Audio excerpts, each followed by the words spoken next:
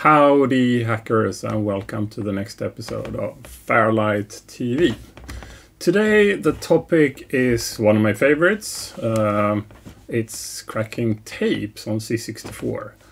Yes, I'm not sure I will reveal any major secrets, but I will at least invite you to some sort of view on how it's done and what protection mechanisms are there and how to do it. So it will not be this game, but this is an example of a tape game. Why tape games? Well, media being either tape or disc. If you look at what we in Europe cracked the most, it would need to be tapes, because most of the games that came out on discs were previously cracked by American groups. They tended to be very early with the disc games, whereas we were really early with the tape games. So hence looking into tapes. Okay, so now over to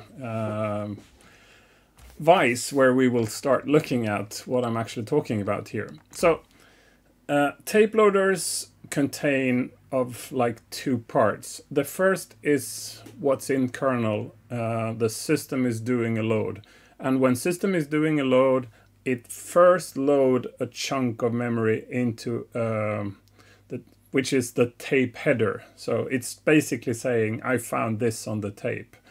That is 1 byte for the type of file, 2 bytes for start of where the file is supposed to be loaded, and then there is the end of the file. And as we will see later on, that's not really needed. It could be populated with basically anything.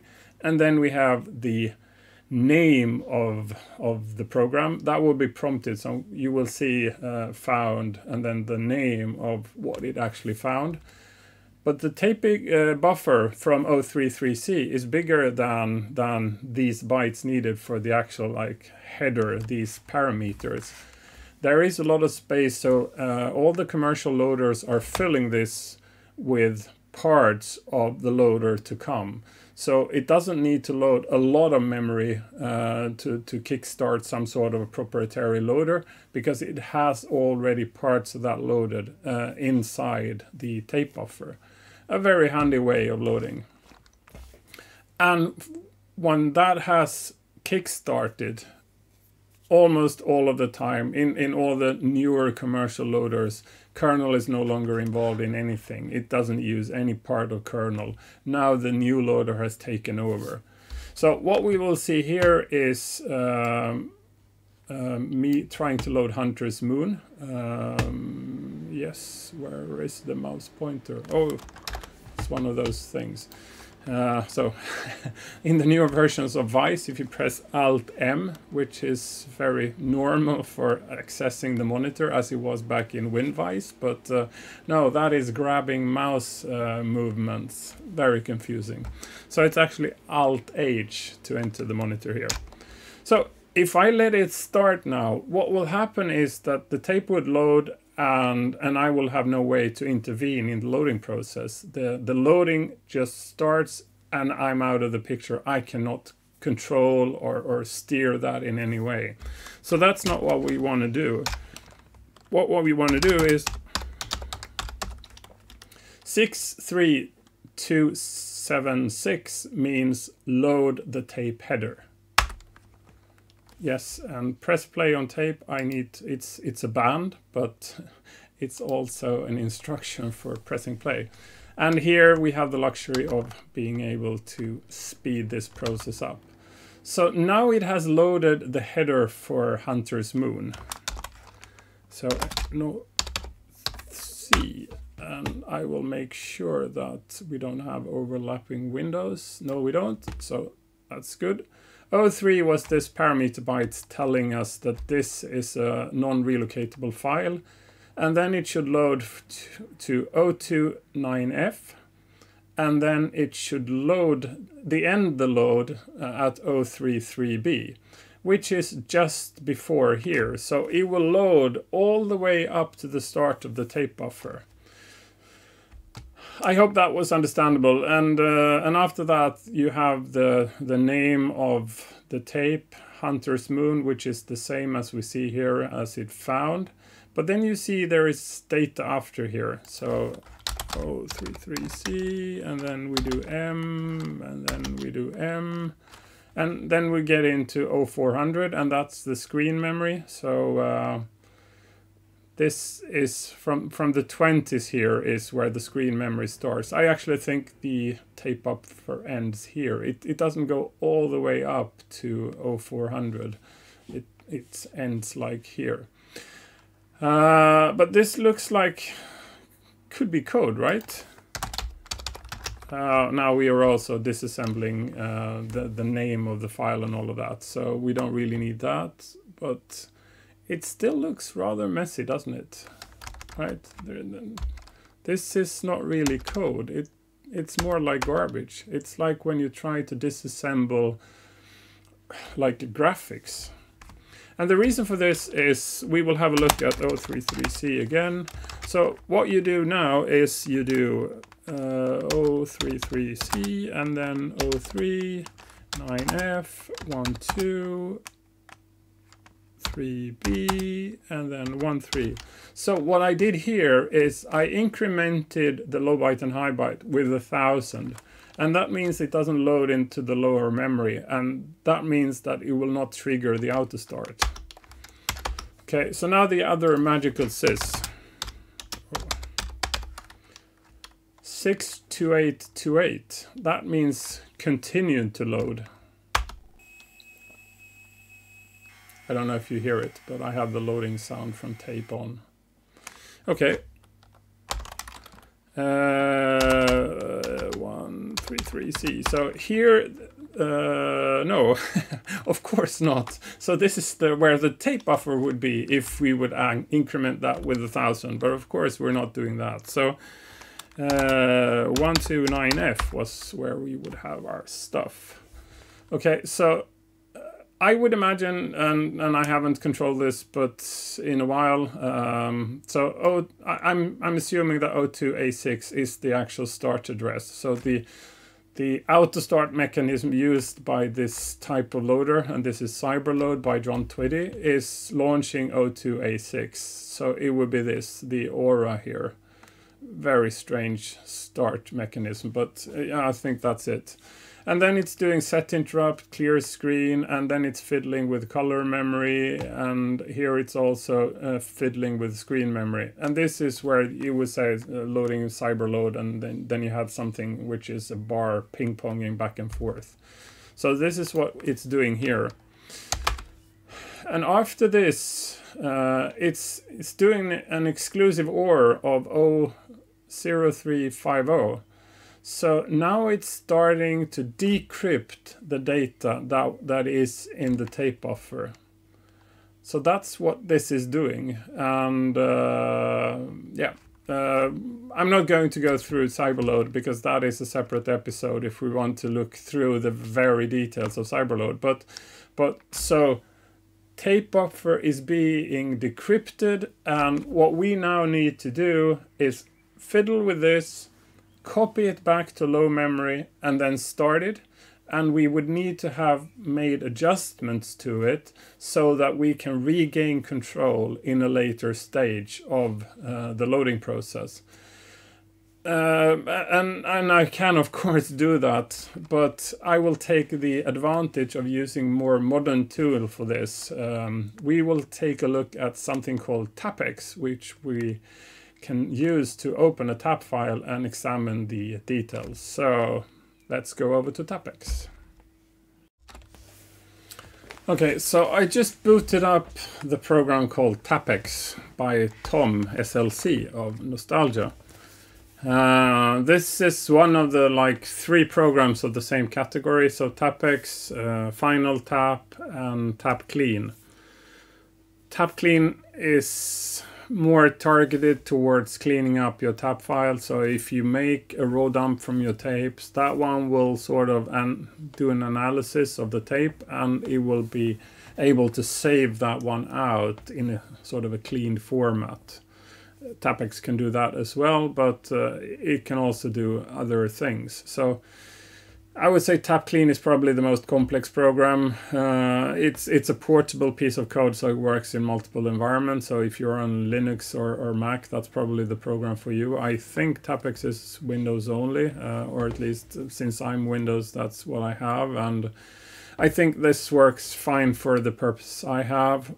Final Tap used to be a highly competitive programs, but for the time being, since it's not developed since a number of years, I would say TapX has taken over its position, because TapX is doing everything that Final Tap is doing and more. So I don't see really any reason to work with Final Tap anymore.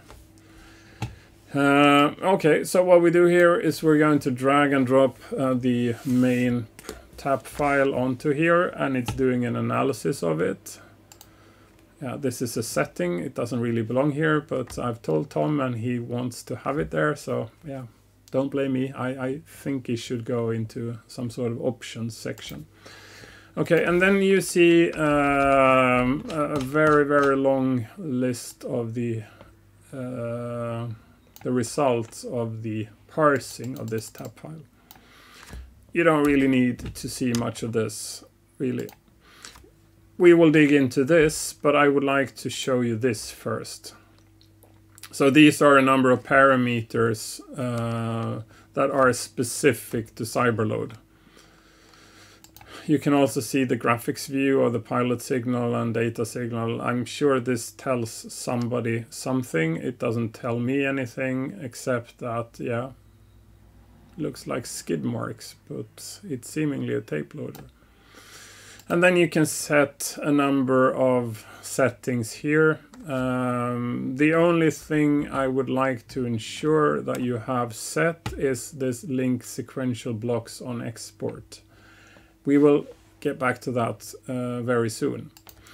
Okay, so view here, you have a number of options here. File details, and we will actually enable that for this one. So now I've selected the CBM header. As we've seen before, this one loads the tape header from 033C up to 03FB. Yeah, so now you know the address I was unsure about was 03FB. That is the end of the tape buffer. Why not 03FF? Commodore logic, I guess. Okay, and then it's there twice for obvious Commodore reasons. It was too fast loading only once. And then the main file that was loaded from 029F and then 033A. We've already seen that one in the machine code monitor previously, and again it's loaded twice. Right. And now we're going to look at this one. So a hex dump, yeah, this is the stuff it loaded. We can also see a direct disassembly here.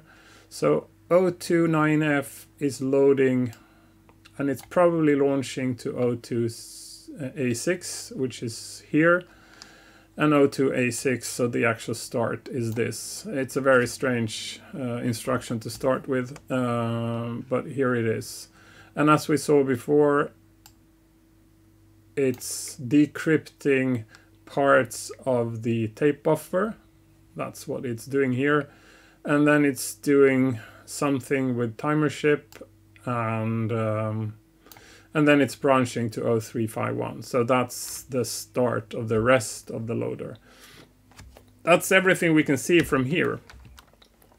If we want to see, because this is also something, and if we want to see the decrypted part of the cyberload that was just decrypted in the tape buffer, then we actually need to use the machine code monitor and set proper breakpoints and stop at particular times in the loading process to see what it has loaded and what it has decrypted and how it looks in the decrypted form. So here we have this very first little Kickstarter, the boot file. This is here. What happens now is that it loads something to 02, address 2 in memory, which is basically the first free address in memory, down in 0 page. So it's loading this, and here you also see a number of those exclusive ORs, so it's decrypting other stuff. And the purpose of this is not to dissect Cyberload. There might be a separate episode on that if there is enough request for that, because we can go through all of this, but for the purpose of this, it's just showing that what it's doing here and showing a lot of the tricks it's using for this. Here it's overloading the lower part of stack memory. Well, I don't know if you want to say this is the higher or the lower. The beginning of the stack is the first page so page 1 of the memory. That's a very convenient way of patching, of placing your little routine, and then you would be calling that little routine from patch data of the loader. And so it's overloading that very convenient little area where you typically could hide your routines. Here it overloads the very end of the stack, and here it patches 1 byte of the loader. Yeah, we could check if the previous value of that, but let's not do that for the time being. And then it's overloading the tape buffer again. So the tape buffer is, of course, the most available routine for to apply patches to. So if Cyberload now overloads, that probably means that it will overwrite any potential patches you have applied. So this is doing this up until address 0391. And then it's loading another file, and then it's patching more 0392 up to A7, I guess, 4, 5, 6, possibly. So why not do this in one go? Well, whatever. John Twiddy is a smart guy, so I'm sure he had a reason for doing it this way. The next, and the end of this, so the end of the boot file is calling address 2. The end of this is calling C1000.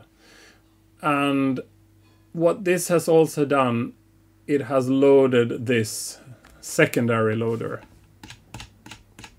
And here it's not doing that much of decryption anymore because it's sort of already messed with that. So if you manage to get to this point, you probably know how to bypass the decryption. So this is a routine that does the rest of the loading until it loads the type 3. And now type 3 is an interesting thing. What it does, it loads a block, so 256 bytes of memory, and it adds a header file of 8 bytes. That header file can contain a number of parameters. It's probably loading start where that block is going in memory, and I don't think it needs to be on even addresses. No, it doesn't. No.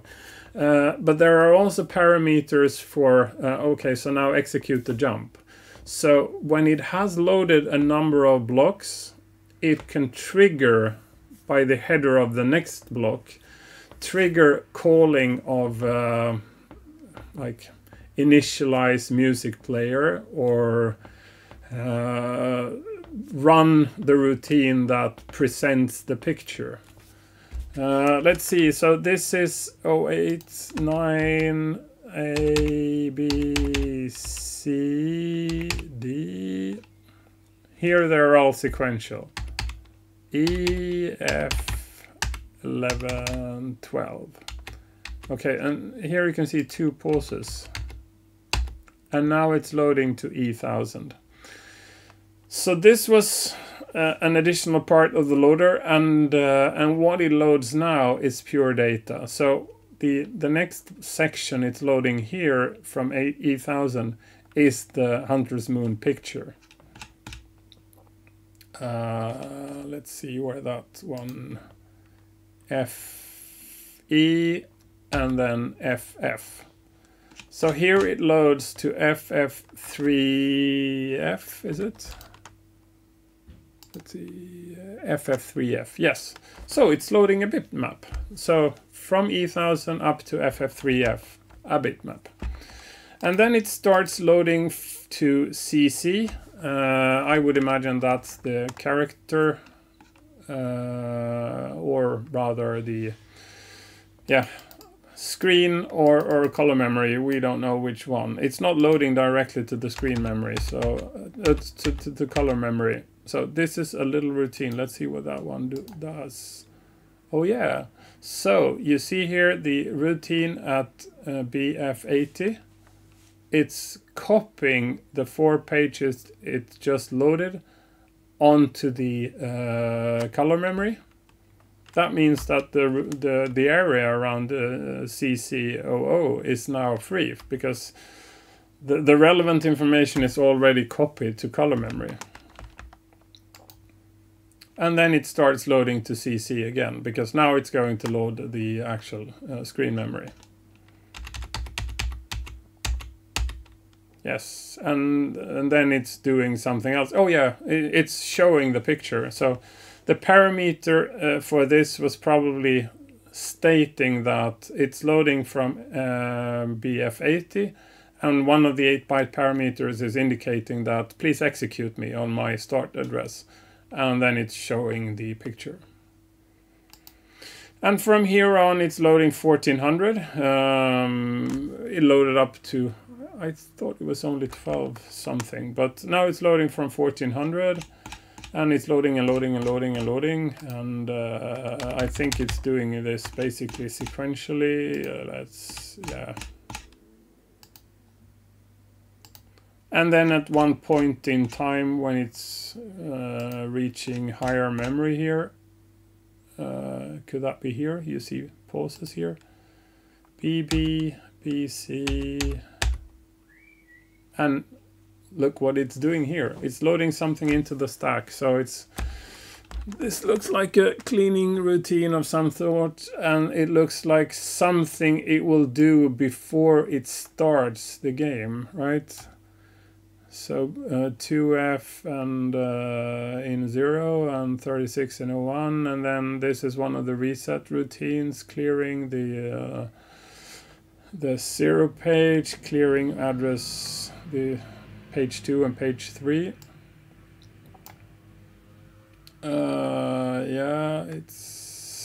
So, and this is copying all the vectors back,